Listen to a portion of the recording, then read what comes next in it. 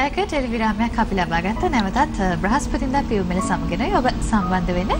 ඉතින් මේ වෙලාවේ අපි යොමු වෙන සූදානම් වෙන්නේ සුවර්ණ විශේෂාංගයට. විශේෂයෙන්ම ඔබට මතක ඇති පසුගිය බ්‍රහස්පතින්දා දවසේ අපිත් එක්ක එකතු වුණා නම් අපි හෝමෝන අසමතුලිතතාවය පිළිබඳව කතා බහ කළේ. ඉතින් අද දවසේ මේ කතා බහ ඉදිරියට ගෙන යන්න අපි සූදානම් වෙනවා. විශේෂයෙන්ම අරුණි අපි ආරාධනා කරමු මේ වැඩිවියටපත් වෙච්ච දියණියක් ඉන්න මවක් නම් ඔබ අනිවාර්යයෙන්ම මේ කතා බහත් එක්ක එකතු වෙන්න කියලා. මොකද ඔබට ඔබේ දිනේට බොහොම වටින කියන කරුණු කාරණා රැසක් අපි අද දවසේ ඉදිරිපත් කරන්න සූදානම් ඉන්නවා. ඒ වගේම හෝමෝන අසමතුලිතතාවය නිසා ඇතිවෙන විෂපතාවයන් වලට ආයුර්වේද වෛද්‍ය ක්‍රමය ඇසුරින් ප්‍රතිකාර කරන ආකාරය පිළිබඳව අපි අද දවසේ ඔබ දැනුවත් කරන්න සූදානම් ඉන්නවා. එහෙනම් අපි සූදානම් ආරම්භ කරන්න සුවර්ණ.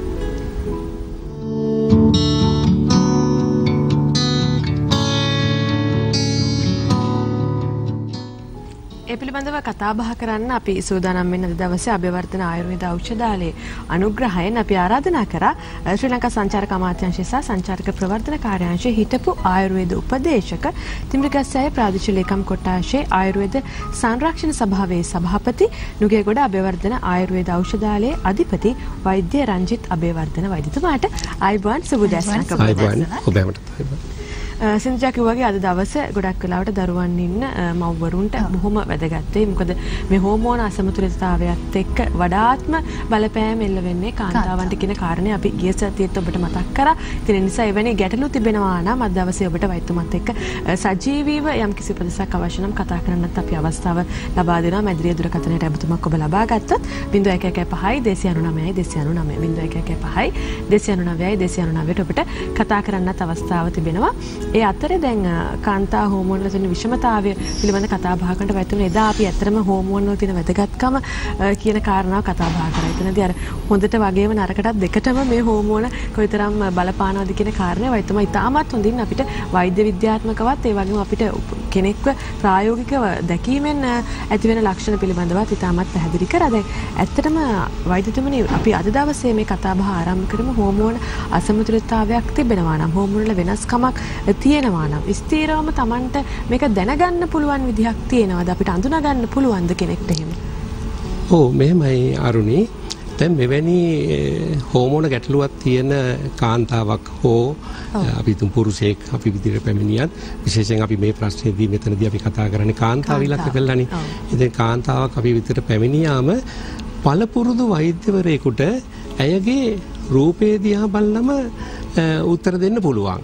එතකොට ඒ පළපුරුදු වෛද්‍යවරයාට හැකියාවක් තියෙනවා ඔහුගේ අධ්‍යාපනය, ඔහුගේ දැනුවත්භාවය, ඒ කියන්නේ පළපුරුද්ද, මොකද ආයුර්වේදයක කියනවා කතාවක් දැකපුරුද්ද, කළපුරුද්ද, පළපුරුද්ද කියලා. ඒ කියන්නේ ආයුර්වේද වෛද්‍යවරයා විශේෂයෙන් පළපුරුද්දෙන් පිරිපුන් අයෙක් නම් ඒ වෛද්‍යවරයාට මේ රෝගියා මතු පිටින් බලපු ගමන් කියන්න පුළුවන් හෝමෝන අසමතුලිතතාවයකට ලක් වෙලා තියෙනවද නැද්ද කියන එක. දැන් මෙවැනි රෝගීන් අපිට හොඳින් තාවුරු කරගන්න ප්‍රධාන වූ ක්‍රමවේද දෙකක් අනුගමනය කරනවා. ඒ ක්‍රමවේද දෙක තමයි බාහිර රූප ලක්ෂණ, කියන්නේ බාහිර රෝග ලක්ෂණ සහ අභ්‍යන්තරික රෝග ලක්ෂණ. දැන් අභ්‍යන්තරික රෝග ලක්ෂණයක් අපි අවබෝධ කරගන්නේ කොහොමද? හෝමෝන වාර්තා තුලින්. දැන් හෝමෝන වාර්තා වලට අමතරව වෛද්‍යවරු ස්කෑන් පරීක්ෂණ වාර්තා සහ නවීන විද්‍යාත්මක ක්‍රමවේද බොහොමයක් අනුගමනය කරනවා. මෙතනදී ස්කෑන් පරීක්ෂණ වාර්තාවකට අහු නොවන දෙයක් සමහරවිට ස්කෑන් පරීක්ෂණ වාර්තාවෙන් කියන්න පුළුවන් ඩිම්බකෝෂවල මෙහෙම තත්ත්වයක් නැහැ, කිසිම ප්‍රශ්නයක් නැහැ, බය වෙන්න එපා කියලා. නමුත් හෝමෝන පරීක්ෂණ වාර්තාවකදී අපිට නිගමනය කරන්න පුළුවන් මේ රෝගියාට ස්ථීරවම හෝමෝන වල අසමතුලිතතාවයක් තියෙනවද කියන ලකුණ. දැන් මේ අභ්‍යන්තරයේ සිදුවෙන වෙනස් වීම දැන් මේ වෙනස් වීම අභ්‍යන්තරයේ සිදු වුණු සැනින්ම ශරීරය වෙනස් වෙන්නේ නැහැ නේ. අභ්‍යන්තරයේ මේ ඇතිවෙන වෙනස් වීම යම්කිසි කාලයක් යනකොට බාහිර ලක්ෂණ වලින් එළියට පෙන්නනවා. ඒකෙන් අපි තේරුම් ගන්න ඕන දෙයක් තියෙනවා. බාහිරින් අපිට පේනකොට අභ්‍යන්තරයෙන් මේක ගොඩක් දුරට මුල් බැලලා මුලට ගොඩක් දුර ගිහිල්ලා ඉවරයි. ඔව්. ඒ කියන්නේ බාහිරින් පෙන්눔 කරනකොට අභ්‍යන්තරේ සිද්ධ වෙන බොහෝ දේවල් සිද්ධ වෙලා. එතකොට මේ බාහිර රෝග ලක්ෂණ වලින් අපිට ගොඩාක් නිගමන වලට එන්න පුළුවන්. අපි මං හිතන්නේ මේ අවස්ථාවේ යම් රූප රාමු ටිකක් මෙවැනි රෝග වලට ලක් වෙච්ච අයගේ අපිට රූප රාමු ටිකක් බලන්න පුළුවන්. අපිට අවස්ථාව තියෙනවා දකින්න. දැන් බලන්න මේ අරුණි මේ පෙන්වන්නේ බෙල්ල තදින් කළු දරුවෙක්. කෑල්වමෙක්. එතකොට බලන්න මේ ඇයගේ ගෙල ප්‍රදේශය තදින් ඇයගේ ශරීරයේ අනිකුත් හැමේ වර්ණ තත්ත්වයට වඩා තද පැහැගන් වෙලා තියෙනවා. ඒ වගේම ඔබට පේනවද ශරීරයේ පුල්ලි තත්ත්වයක් තියෙනවා. ඒ කියන්නේ මේ රෝගයේදී ගෙල තදින් කළු වෙන ගමන්ම ශරීරයේ යම් හැමේ වෙනස් වීම වලට ලක් වෙනවා. දැන් මේ හැමේ වෙනස් වීම වලට ලක් වුණු තත්ත්විකුත් මේ හරහා පේනවා. ඒ වගේම විශේෂයෙන්ම ගෙල ප්‍රදේශයේ අවපෑගෙනලා කළු වෙලා තියෙනවා. දැන් අපි තවත් රූප රාමුවකට අපි යොමු වෙලා බලමු. එතකොට තවත් මොකද දැන් මේ අපි දැන් බැලුවේ ගෙල ප්‍රදේශය. ශරීරයේ බොහෝ තැන්වල දැන් බලන්න මේ කිහිලි කළු වෙලා තියෙනවා. දැන් මේ කිහිලි කළු වීම බලන්න අසාමාන්‍ය විදිහට කළු වෙලා තියෙනවනේ. දැන් මේ තදින් මෙවැනි තත්ත්වයකටපත් වුණු රෝගී කාන්තාවක්. දැන් මෙවැනි රෝගින්ගේ ශරීරයේ කිහිලි පමණක් නොවේ ඉකිලි ප්‍රදේශයත් අපිට රූප රාමු වලින් පෙන්වීමට අපහසු දේවල් තියෙනවා. මේ කිහිලි ප්‍රදේශයේ කළු වුණු කාන්තාවක්. දැන් මෙවැනි විදියට දුර්වර්ණ වීම බොහෝ දුරට අපි කියනවා මේ කැත විදිහට අප්‍රසන්න විදිහට ශරීරය වෙනස් වෙන තත්ත්වයක්. අපි තවත් ලක්ෂණ දක්මින් ඇත්තමනේ කතා කරමු. ඊට කලින් අපිට ඇමතුමක් තියෙනවා. ඔව් දුරකථන ඇමතුමක් තියෙනවා. අනුරාධපුරයෙන් නිසංසලා ඉන්න අපිත් එක්ක එකතු වෙලා අයබන් සුබෝදෑසනක්. නිසංසලා ඔබේ ගැටලු ඉදිරිපත් කරන්න. වෛද්‍යතුමනි ඔව් කියන නිසංසලා මම මගේ කකුල් වල එන රෝම වැඩි. ඔව් කියන්නේ ඉක්මනින් කියන්න. ඉන්පෙක්ට් සුත්තක් සාමාන්‍ය විදිහට කියනවා. ඔව්. මම ඊපස්සේ හෝමෝන් සම්බන්ධ ડોක්ටර් මේ පෙන්නපුවාම ඒ ડોක්ටර් මට පරීක්ෂණයක් කරන්න දුන්නා. ඒ වගේම මම හෝමෝන ගතියක් වැඩි නැහැ කියලා කිව්වා. දැන් උතනදී මෙහෙම දෙයක් තියෙනවා. ඔබේ දෙමව්පිය පරම්පරාවේ පවතින තත්ත්වත් ඔබට සමාජයට බලපාන්න පුළුවන්. හැබැයි වැලමිටෙන් පහළ ප්‍රදේශයත් දනිස්සෙන් පහළ ප්‍රදේශයේත් වෙන රෝම මේක සාමාන්‍ය රෝම තත්ත්වයක් ඇතිවීම හෝමෝන අසමතුලිතතාවයක් හැටියටම සලකන්නේ නැහැ. මතක තියාගන්න හෝමෝන අසමතුලිත වීම නිසා රෝම වැවීම කියන සාධකයේ ප්‍රධානම මං ගිය සතියේත් සඳහන් කරා පුරුෂයෙකුට රෝම වැවෙන කාන්තාවකට රෝම වැවෙන්නේ නැති ප්‍රදේශ. දැන් පුරුෂයෙකුට රැවුල වැවෙනවා. පුරුෂයෙකුට පපුවේ රෝම වැවෙනවා. කලවේ කකුල් වල රෝම වැවෙනවා. පිටේ තියෙන්න පුළුවන්. නමුත් මේ ප්‍රදේශවල කාන්තාවකට රෝම આવොත් හරිද? මෙන්න මේවා තමයි අපි අසමතුලිත විෂමතාවයන් කියන්නේ මේවා. දැන් අපි හිතමු දනිස්සෙන් පල්ලෙහාට කාන්තාවකට රෝම ටිකක් තිබුණා කියලා. ඒක අපි මේ හෝමෝන ගැටලුවක් හැටියටම සලකන්නේ නැහැ. හෝමෝන ගැටලුවක් නිසා ඒක වැවෙන ප්‍රමාණය වැඩි වෙන්න පුළුවන්. සාමාන්‍ය රෝම ප්‍රමාණයක් වැලමිටෙන් පහළට තිබීම දනිස්සෙන් පහළට තිබීම අපි එහෙම ලොකු තත්ත්වයකින් ඒ කියන්නේ අත් වශයෙන්ම රෝගයක් හැටියට සලකන්නේ නැහැ. දැන් මේ ලක්ෂණ පිළිබඳ කතා බහ කරනට අපි අර ඡායාරූප අතරේත් නැති අපිට මේ දේවල් දකින්න ඉතින් අපිට වඩාත් පැහැදිලි කරමින් යන්න පුළුවන් වෛද්‍යතුමාගෙන් මේ කාරණා සම්බන්ධයෙන් අපි දකින වෛද්‍යතුමා තවත් ඡායාරූප. ඔව් දැන් මේ අපිට දැන් කතා කරපු කාන්තාව කියපු ලකුණු වල එක දෙයක්. දැන් මේ ප්‍රදේශයේ මේ බලන්න මෑගේ උදර ප්‍රදේශයේත් මේ කාන්තාවගේ උදර ප්‍රදේශයේත් කලවා ප්‍රදේශයේත් එතනින් පහළටත් අධිකව රෝම වැවිලි තිබෙන කාන්තාවක්. එතකොට මේ බලන්න මේ උදර ප්‍රදේශයේ රෝම වැවීමට අමතරව බලන්න උදරේ විශාල වෙලා තියෙන විදිය. දැන් ඔබට අපිත් සමග රැඳෙනකොට ඉදිරියට තේරෙයි මේ රෝගයේදී වෙන දේවල්. දැන් මේ නිකට ප්‍රදේශයේ රෝම වැවෙනවා. කාන්තාවන්ගේ ওই විදිහට රැවුල් මට්ටමට එන්න දැන් බිබිලි මතුවලා තියෙනවා ඔබට පේනවා ඇති. සමහර විට මේ බිබිලි රෝම වැවෙන කාන්තාවන් නිතර රෝම ඉවත් කරන්න උත්සාහ කරනවා.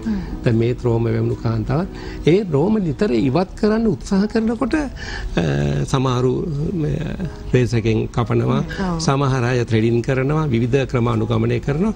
එතකොටත් අර වගේ බිබිලි මතුවීම සිද්ධ වෙනවා. නමුත් මේ හැම දෙයකටම මූලික හේතුව වෙන්නේ හෝමෝන අසමතුලිතතාවය. ඉතින් අපි කවුරුත් අවබෝධ කරගන්න ඕන දේ තමයි අර මං කලින් කියපු දේ පුරුෂයෙකුට ප්‍රධාන වශයෙන් ඇතිවන තත්වය කියන්නේ වැවෙන රෝම ප්‍රමාණය ශරීරයේ තියෙන පුරුෂ ලක්ෂණ කාන්තාවකට එනවා නම් අන්න විසමතාවයක්. වයිතුමා ඊටම වැදගත් කාරණාවක් සඳහන් කරා. මොකද ගොඩක් වෙලාවට දැන් ඔවැනි ලක්ෂණ තියෙනකොට මේක මේ රූපලාවන්‍ය ගැටලුවක් විදිහට විතරමයි ගොඩක් වෙලාවට කාන්තාවන් සලකන. ඒ වෙලාවට අනවශ්‍ය රෝම තිබෙනවා නම් කුමන හෝ ක්‍රමයකින් මේක ඉවත් කරගන්න. නමුත් ඒ තුලින් ශරීර අභ්‍යන්තරයේ ඇති වෙලා තියෙන දෙයට ප්‍රතිකාර කරන්න බොහෝ දෙනෙක් හිතන්නේ. අපි වයිතුමාව සම්බන්ධ කරගන්න දුරකථන අංකත් ඔබට මතක් කරලා ඉන්නවනේ මේ කතා බහද වුණන්ද වෙනවා. මේ කාරණා ගැන අපි කතා බහ කරනකොට කොහොමද වයිතුමාගෙන් මේ සඳහා මෙවැනි ගැටලු ඔබට පවතිනවා නම් කොහොමද වයිතුමා මුණ ගැහෙන්නේ කියන කාරණය 0112 76 94 86 0112 76 94 86 0114 25 70 23 0114 25 70 23 කියන දුරකථන අංකවලටත් ඔබට කතා කරන්න අවස්ථාව තිබෙනවා. ජංගම දුරකථන අංකයකොත් අපි ඔබට ලබා දෙනවා 077 88 86 987 077 88 86 987 කියන දුරකථන අංකයට ඔබට අමතුම් ලබා දෙන්න පුළුවන්. උදෑසන 8 ඉඳන් සවස් 6 දක්වා කාලය තුරදී වෛද්‍යතුමා මුණ ගැහෙනවා නම් අභිවර්ධන ආයුර්වේද ඖෂධාලය පිහිටලා තිබෙන නම්බර 22 දුම්රිය පෙළ පටුමග ජනතා පොළ පාර නුගේගොඩ කියන ලිපිනේදී ඔබට මුණ ගැහෙන්නත් පුළුවන්. සජීව අපි ඔබට මේ දැනුත් අවස්ථාව ලබා දීලා තිනවා 0115 209 209 අපේ මැදිරියේ දුරකථන අංකයට කතා කරන්නත් ඔබට අවස්ථාව තිබෙනවා. දැන් බාහිර ලක්ෂණ පිළිබඳ කතා බහකට මේ බාහිර ලක්ෂණත් එක්කම ඇත්තටම වෛද්‍යතුමනි කාන්තාවන්ට ඇති වෙන්න පුළුවන් අභ්‍යන්තර රෝගී තත්ත්වයන් පිළිබඳවත් අපි කතා කරන්න ඕනේ. මොකද කාන්තාවක් කියන්නේ මවක් වීම සඳහා සූදානම් වෙන කෙනෙක්. ඒතර වර්තමානයේ ඒ සඳහා බලපාන බොහෝ ගැටලු වලටත් මේ හෝමෝන විෂමතාවය හේතු වෙලා තියෙනවා කියන කාරණේ වෛද්‍යතුමා සඳහන් කරන දෙයක්. අපි ඒ නිසා ඒ පිළිබඳවත් අපි පැහැදිලි කරමු අභ්‍යන්තරව බලපාන කාරණා සම්බන්ධයෙන්. ඔව් මේ රෝගයේ මේ හෝමෝන විෂමතාවය ස්ත්‍රී පුරුෂ කියන දෙපාර්ශ්වයටම එක හා සමානව බලපෑමක් සිද්ධ වෙනවා. නමුත් මෙතනදී කාන්තාව මෙතනදී විශේෂ ඉලක්ක වෙන්නේ කාන්තාව පිළිබඳ මේ ගැටලුව විශේෂයෙන් සාකච්ඡාවට බඳුන් වෙන්නේ කාන්තාව කියන්නේ සුන්දරත්වයෙන් පිරිපුන් කෙනෙක්. ඒ සුන්දරත්වයෙන් පිරිපුන් කාන්තාවට මේ හෝමෝන පරිවර්තනය නිසා මේ විෂමතාවය නිසා ඇයගේ සුන්දරත්වයට බලවත් ලෙස හානි කරන තත්ත්වය ඇති වෙනවා. ඒ බලවත් ලෙස හානි කරන තත්ත්වය ඇති වෙනවා කියන්නේ දැන් ඔබට මම රූපරාමු කීපයකම පෙන්눔 කරලා දුන්නා මේ ශරීරයේ ඇති වෙන වෙනස්කම් තත්ත්වය පිළිබඳව. මේ වෙනස්කම් වගේම ඇය ස්ථූලත්වයට පත් වෙනවා. ඒ කියන්නේ මහත් වීමට ලක් වෙනවා. හොඳට ලස්සන හැඩකාර සිරුරක් තිබුණු ඇය ඉතා කෙටි කාලයක් තුලදී මහත් වෙන්න ගන්නවා. එතකොට මේ මහත් වීමේදී ඇගේ සිරුරේ අර ලලනා සුන්දරත්වය ඇයට අහිමි වෙනවා. අපි ලලනා සුන්දරත්වය ගැන අපේ සාහිත්‍යයේ පවා ඉතාම වර්ණනා කරලා කතා කරලා තියෙනවා. ඒ කියන්නේ ඒ තරම් සුන්දර කාන්තාවන් හිටපු රටක් මේක හැබැයි අදටත් ඉන්නවා. ඉතින් මේ සුන්දර ලලනාවට මේ රෝග හරහා කරන තත්ත්වයක් ඇති වෙනවා. දැන් මේ මතු පිටින් පෙරෙන තත්ත්වයක් එක්කම අපි දැනුවත් වෙන්න ඕන ප්‍රධාන කාරණා තමයි අරුණී දැන් ඔබ ඇහුවේ කාන්තාවට මේ හරහා සිදුවිය හැකි අනර්ථය. ඇය සුන්දර දියණියක් හැටියට ඉඳලා ස්වාමි පුරුෂයෙක් සමග ඇය විවාහ වෙලා ඇයගේ සොඳුරු ජීවිතයක් ඇය ආරම්භ කරනවා. මෙතනදී ඇය දරුවෝ බලාපොරොත්තු වෙනවා. බොහෝ දුරට මෙවැනි රෝගවලට ලක්වුණු අයට දරුපලා හිමිවීමේ තත්ත්වය ප්‍රමාද වීමේ තත්ත්වය ඇති වෙන්න පුළුවන්. වෛද්‍යතුමනි අපිට දුරකථන ඇමතුමක් තියෙනවා විජේරත්න මහත්මිය ඉන්නවා එල්පිටියේ ඉඳලා. අයවන් සුබ දැසනක් ඔබට. සුබ දැසන. ඔව් ඔබේ ගැටලුවත් අපි ඉක්මනින් සඳහන් කරමු. විජේරත්න මහත්මිය රූපాయනේ ශබ්දය හොඳින් අඩු කරන්න. දුරකථනයෙන් ඔබට හොඳින් අපි වැහෙනවා. යන පිළිතුරු ප්‍රශ්නේ කියන්න. ඔව්. මොකද්ද ප්‍රශ්නේ?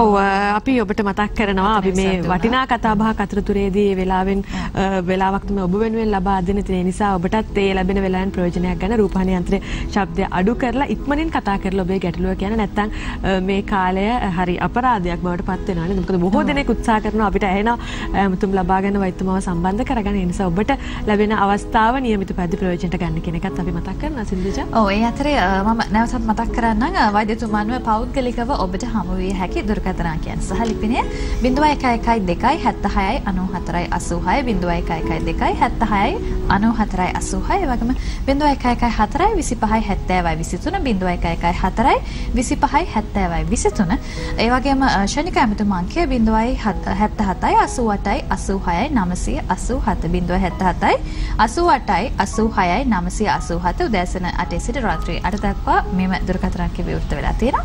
ඒ වගේම ලිපිනය සඳහන් කරනවා නම් අබේවර්ධන ආයුර්වේද ඖෂධාලය අංක 22D දුම්රියපල පටුමග ජනතා පොළපාර නුගේගොඩ කියන ලිපිනයනොත් ඔබට අවස්ථාව තියෙනවා වෛද්‍යතුමන්ව පෞද්ගලිකව හම් වෙන්න. හොඳයි. වෛද්‍යතුමනි අපි දැන් අර කතා බහ කරමින් සිටියේ බාහිර සහ අභ්‍යන්තර ලක්ෂණ පිළිබඳව මේ හෝමෝන අසමතුලිතතාවය නිසා ඇතිවෙන. දැන් අපි සඳහන් කරමු දැන් මේ හෝමෝන අසමතුලිතතාවය ඇතිවෙන හේතු ගැන කතා කළොත් දැන් විශේෂයෙන්ම අපේ වැරදි ආහාර රටාවන්, ඒ වගේම වැරදි ඇවතුම් පැවතුම් සහ මානසික තත්ත්වයන් වගේ හේතුන් මේ සඳහා බලපාන්න පුළුවන් ප්‍රධානම. ඔව් සින්දුසා මේ දැන් අපි ප්‍රධානම වරද්ද කරන දෙයක් තමයි අපි හැම රෝගයකටම රෝගවලින් අපි ඒ ප්‍රශ්නෙට පිළිතුර ලබා ගමු. ඊට කලින් සඳමාලි අපිට එකතු වෙනවා අනුරාධපුරේ ඉඳන්. ඒ ගැටලුවට අපි පිළිතුර ලබා දීලා සුබ දැසනක්. හෙලෝ සුබ ඔව් කියන්නේ ඉක්මනින් මොකක්ද ඔබේ ප්‍රශ්නය? මට දැනගන්න ඕනේ මේ ડોක්ටර් කිව් වෙනස්කම් ඔක්කොම මගේ තියෙනවා. මේ මම දැන් වෙලලා අවුරුදු 4ක් වෙනවා. සිංහල බෙහෙත් බිව්වා මේ ගත්තා නමුත් හරියන්නේ නැහැ. ඉංග්‍රීසි බෙහෙත් වලට විතර නිතරම හැදෙන්නේ. සිංහල බෙහෙත් බිව්වා මට හැදෙන්නේ නැහැ. ඔව් දැන් කියලා මට පිටත් ඔව් මෙහෙමයි මානසික ඔසොප්පීම හැදවි ඒ කියන්නේ අපි හිතමු බෙහෙත් දීලා හැදවීමත් හැදෙන්න ස්වභාවිකව හැදීමත් කියන්නේ දෙකක්. දැන් අපි මේ හෝමෝන ගැටලුවේ එක ලක්ෂණයක්. දැන් ඉදිරියේදී අපි ඔය ප්‍රශ්න සම්බන්ධව පුළුල්ව සාකච්ඡා කරනවා. නමුත් දැන් මේ අවස්ථාවේ ඔබ අහපු ප්‍රශ්නෙට මම උත්තරයක් ලබා දිය යුතුයි. ආයුර්වේද වෛද්‍ය ක්‍රමයට යොමු වීමේදී ඔබ නිතරම මතක තබා ගන්න කාන්තා රෝග පිළිබඳව දැනුම පළපුරුද්ද සුදුසුකම් ඇති වෛද්‍යවරයෙක් වෙත යොමු වෙන්න. ඒ කියන්නේ දැන් ආයුර්වේද වෛද්‍යවරයෙක් ඌපමණින් මේ රෝග පිළිබඳ දැනුවත්භාවය තියෙනවායි කියන එක කියන්න අපහසුයි.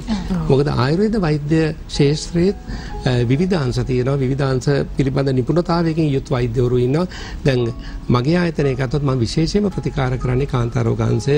ඒ වගේම දරුපල අහිමි අය, ඔය වගේ ගර්භාෂ රෝග වලට ලක්ුණු, ඩිම්බකෝෂවල හෝමෝන විෂමතාවයට ලක්ුණු, ඒ වගේම අනිකුත් රෝග සම්බන්ධවත් ප්‍රධාන වශයෙන් ප්‍රතිකාර කරනවා. විශේෂයෙන් මෙවැනි රෝග වලට ලක්ුණු රෝගීන් මම නිතර දකින වෛද්‍යවරයෙක්. ඒ නිසා මෙවැනි මේ කාන්තාව අහපු ප්‍රශ්නය මට මගේ කන් දෙකට මට නිතර හුරු පුරුදු දෙයක්. ඒ කියන්නේ ගොඩක් අය ඇවිල්ලා කියන දෙයක් තමයි අහවල් ටැබ්ලට් එක බිව්වම මෙන්සස් හැදෙනවා. අපි ඒ හදවනවා. නමුත් ආයුර්වේද වෙදකමේ ප්‍රධානම මූලය තමයි රෝගයේ මුලට ප්‍රතිකාර කිරීම. එතනදී අර රෝගේ හැදුණු හේතු අපි හොයලා ඒකට අදාළ ප්‍රතිකාර කරලා ස්වභාවිකවම මානසික ඔසොප්පීම අපි ක්‍රමානුකූලව සකස් කරනවා. අවුරුදු ගණන් හැදුණු නැති රෝගීන් අපි අවසානයේ ක්‍රමානුකූලව හැදෙන තත්ත්වයටපත් වෙලා ඔවුන් විවාහ වෙලා නැත්නම් විවාහ වෙලා දරුපල ලැබලා දරුපොත් එක්ක මාව බලන්න එනකොට අත් වශයෙන්ම මං ලබන සතුට ඒක වචනෙන් කියන්න අපහසුයි. පැහැදිලි. తాවකාලිකව ලබන විසඳුමක් නෙමෙයි ස්ථිර විසඳුමක්. දුරකථන ඇමතුමක් තියෙනවා. අර කලින් අපිට විසන්දි වූ දුරකථන ඇමතුම අපි ඒ හින්දා අවස්ථාව ලබා දෙනවා අයට. විජිරත්න මහත්මිය සුබ දැසනක්. සුබ දැසනක්. මගේ තියෙන්නේ මොනේ ඇඟි පිළිලි ඇඟි කළු ලප වගේ මතුවෙනවා. ඒක ප්‍රතිකාරයක් දැනගන්න තමයි කතා කරන්නේ. ඔව් ඔබතුමීගේ වයස කීයද? 75යි. 75යි. ඔව් දැන් ඒ ගැන නම් හිතන්න එපා වැඩිය. හැබැයි මොකද සාමාන්‍ය වයසට ලස්සනට කැමති නේද ඉතින්. ඔව් තමයි කාන්තා ලක්ෂණය. ඒ කියන්නේ වයසින් මොහ කරා ගියත් සුන්දරව ඉන්න කාටවත් ප්‍රියමනාපව ඉන්න එක හොඳ ගතියක් ඇත්තටම. මම හිතන්නේ අපි වයසට ගියා කියලා අපි සුන්දරත්වය අමතක කරන්න හොඳ නෑ. ඔබතුමී යතින් ගොඩාක් ශ්‍රේෂ්ඨයි. ඉතින් මෙතනදී අර හැමේ ස්වභාවිකව ඇතිවෙන වෙනස් වීම නිසා කළු ලප ඇතිවීම වෙනවා. නමුත් මේක හරියට අපි දැන් අවබෝධ වෙන්න ඕනේ වයස්ගත වීම නිසා ඇතිවෙන තත්ත්වයක්ද නැත්නම් වෙනත් රෝග තත්ත්ව නිසා. අපි හිතමු සමහර දියවැඩියා රෝගීන්ට ඇති වෙනවා විවිධ වෙනත් රෝගවලට බෙහෙත් බොනකොට ඇති වෙන ප්‍රශ්න තියෙනවා. ඉතින් අපි මේක දැනුවත් වෙන්න ඕනේ හරියටම අපේ මේ ප්‍රේක්ෂිකාවට ඇය වයසින් මුහුකුරාගේ කාන්තාවක් වුණත් සුන්දරව ඉන්න කැමති කාන්තාවක්. ඒ නිසා අපි මේක හරි අවබෝධයකට ගන්න ඕනේ. වයසත් නිසා ඇති වෙන දේවල් බොහොම දෙයක් අපිට මතු පිට ආලේපන වලින් తాවකාලික සුවයක් ලබා ගන්න පුළුවන්. අභ්‍යන්තරිකව ප්‍රතිකාර කිරීමේදී වුණත් මේ වයසත් එක්ක සමහර ප්‍රතිකාර කරන්න අපහසු තත්ත්වයක් මතුවෙනවා. ඒ නිසා ඔබට හැකියාවක් තියෙනවා නම් ඇවිත් මුණ ගැහෙන්න මට කළ හැකි උපරිම දේ මම කරන්න උත්සාහ කරන්නම්. ඔබේ චර්මයේ තත්ත්වය බලලා. හරි. ඇවිත් මුණ ගැහෙන්න ඔබට අවස්ථාව ලබා ගන්න පුළුවන් මේ අංක වලට කතා කරොත් 0112 76 94 86 0112 76 94 86 0114 25 70 23 0114 25 70 23 එහෙම නැත්නම් 077 88 86 987 077 88 86 987 කියන ශනික ඇමතුම් අංකයට ඔබට ඇමතුමක් ලබා ගන්න පුළුවන් උදෑසන 8 ඉඳන් රාත්‍රී 8 දක්වා කාලය තුරදී වෛද්‍යතුමාව සම්බන්ධ කරගන්න ඒ වගේම වැඩි විස්තර දැනගන්න මුණ ගැහෙනවා නම් ඔබ යන්න ඕනේ නම්බර 22 දී දුම්රියපල පටමග ජනතාපොළ පාර නුගේගොඩ කියන ලිපිනයට සින්දුජා. ඔව් අපි අර දුරකථන ඇමතුමට යන්න කලින් වෛද්‍යතුමාගෙන් ඇහුවේ මේ වැරදි ආහාර රටාවන් වෙන හේතුත් මත හෝමෝන අසමතුලිතතාවය සිදු වෙනවාද කියන කාරණා පිළිබඳව අපි ගැන කතා කරමු නේද? ගොඩක් ප්‍රශ්න අපි හදාගන්නේ කට නිසා. ඔව්. ඒ කියන්නේ අපි කුස පුරවනවා, දිවට රස දෙනවා, ඇඟට ලෙඩ දෙනවා. ඉතින් ගොඩක් කට පරිස්සම් කරගන්න වෙනවා හෝමෝන රෝග තියෙන අය ඒවෙන් වළකින්න. ඒ වගේම අපි හිතුව මේ රෝග වලට ලක් නොවුණු අයට තමයි මේක ඉතාම වැදගත් වෙන්නේ. දැන් ඔබ අහපු ප්‍රශ්නය ඒක ආහාර රටාව නිසා මේ රෝග ඇති වෙන්න පුළුවන්ද කියන එක. ඇත්තටම ඇති වෙන්න පුළුවන්. අද අපි ගන්න ආහාර රටාව තුලින් අපේ හෝමෝන ක්‍රියාකාරීත්වය වෙනස් වීම ඇති වෙන්න පුළුවන් තත්ත්වය ඊටාම තදින් පවතිනවා. දැන් මෙවැනි රෝග වලට ලක් වුණු අයට අපි විශේෂයෙන් කියනවා බස් මාංශ පාවිච්චියෙන් වළකින්න. ඒ වගේ උෂ්ණ අධික ආහාර පාන අපි තුමු කෙලවල්ලෝ මාළු, බල මාළු, ඉස්සුදැල්ලෝ වගේ උෂ්ණ අධික ආහාර වලින් වළකින්න. ඒ වගේම තවත් ආහාර ක්‍රමවේද ගොඩක් තියෙනවා. මේවා අපි ප්‍රතිකාර ලබා ගන්නකොට රෝගියාට විශේෂයෙන් අපි සඳහන් කිරීම කරනවා. දැන් කෙනෙක් කල්පනා කරයි බලාගෙන ගියාම සිංහල බේත් කරන්න ගියාම ආයුර්වේද බේත් කරන්න ගියාම කන්නත් නැහැ නේ කියලා. හොඳට කන්න පුළුවන්. බැරි කමක් නැහැ. නමුත් අපි මතක තියාගන්න ඕනේ අපේ සෞඛ්‍යීතා වැදගත්. ඔව් වැදගත්. වෛද්‍යතුමාගේ මේ පැහැදිලි කිරීම ඉදිරි සතිවලදී අපිට වෛද්‍යතුමා දිගින් දිගටම බ්‍රහස්පතින්දා දවසේ උදෑසන 10ට මුණ ගැහෙන නිසා පියුම් මිලේදී තවත් බොහෝ දේවල් ගැන දැනගන්න අවස්ථාව තියෙයි. අපි දුරකථන අංක ඔබට නැවතත් මතක් කරනවා 0112 76 94 86 0112 76 94 86 0114 25 70 23 25 70 23 ශනික ඇමතුමක් ඔබට ලබා දෙන්න පුළුවන් මේ අංකයට 077 88 86 987 077 88 86 987 කියන දුරකථන අංකයට උදෑසන 8 සිට රාත්‍රී 8 දක්වා විවෘතව පවතිනවා. ඔබට පුළුවන් කතා කරන්න. ඒ වගේම අපි ඔබට අද දවසේ සාකච්ඡාව අවසන් කරන්න සූදානම් වෙන්නේ. අපි ස්තුතිවන්ත වෙනවා නුගේගොඩ අබේවර්ධන ආයුර්වේද ඖෂධාලයේ අධිපති වෛද්‍ය රංජිත අබේවර්ධන මහත්මයාට. අපි ලබන බ්‍රහස්පතින්දාවත් වෛද්‍යතුමා මුණ ගැහෙනවා. මේ කාරණා සම්බන්ධයෙන් ඉදිරියේ කතා බහ කරන්න. බොහොම වටිනා සාකච්ඡාවක් ලබා දුන්නට ස්තුතියි අපිට. ආයුබෝවන්. ආයුබෝවන්.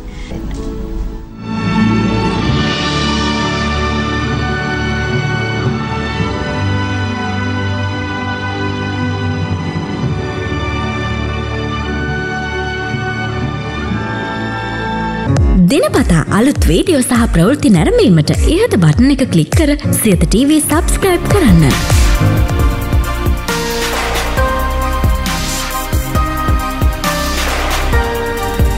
අලුත් වීඩියෝ ගැන මුලින්ම දැනගන්න මෙම සීනුව ක්ලික් කරන්න.